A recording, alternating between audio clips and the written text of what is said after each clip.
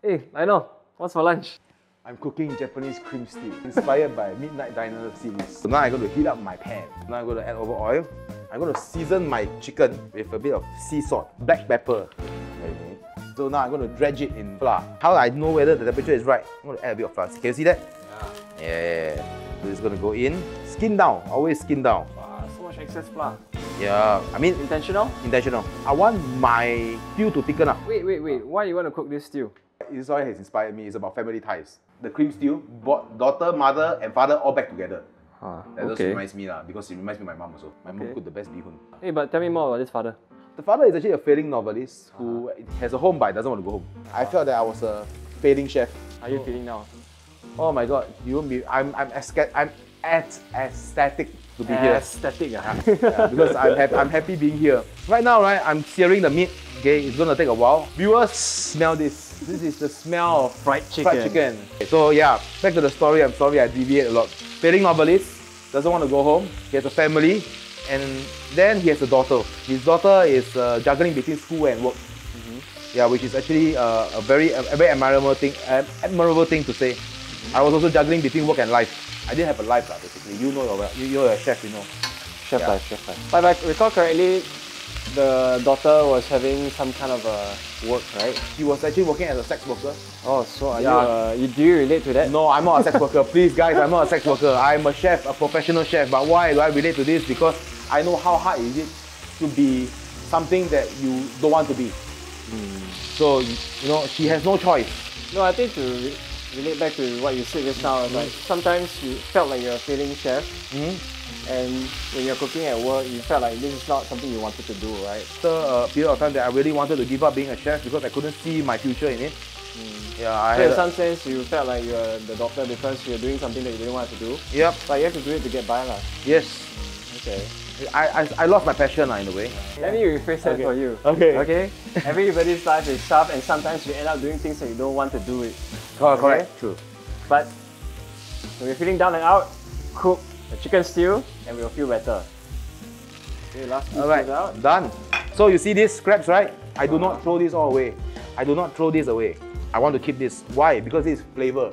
So what I'm going to do right now, I'm going to add my mirepoix all in. We're going to go on high heat. I'm going to saute this.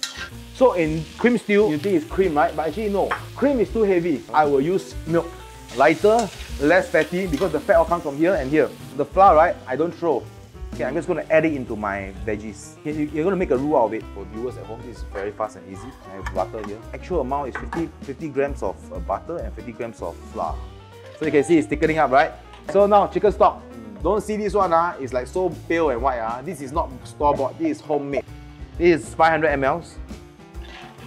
See that color, see the color? See the color? Oh yeah, man. And I'm going to add in my milk. I'm going to bring up to a boil. Where do you end your potatoes? Hey, yes, and not forgetting potatoes. Potatoes take some time. You forgot the potatoes. We're just going to throw it in. Chicken goes in also. For flavor now. You can see that? Oh my god, so beautiful.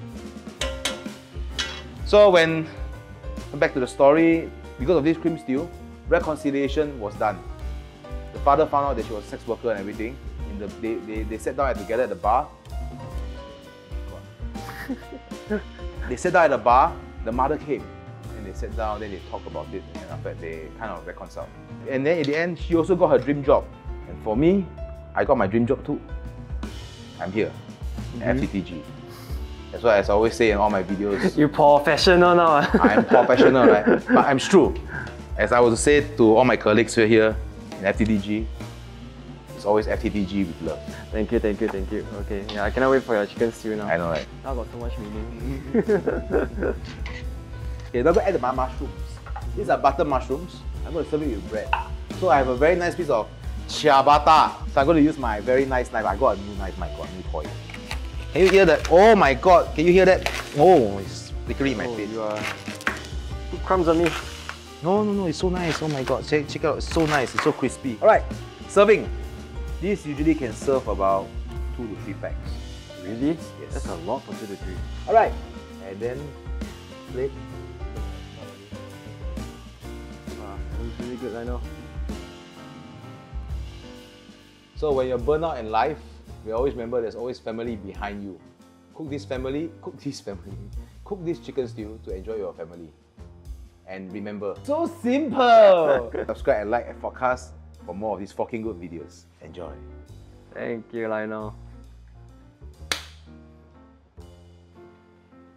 Cut.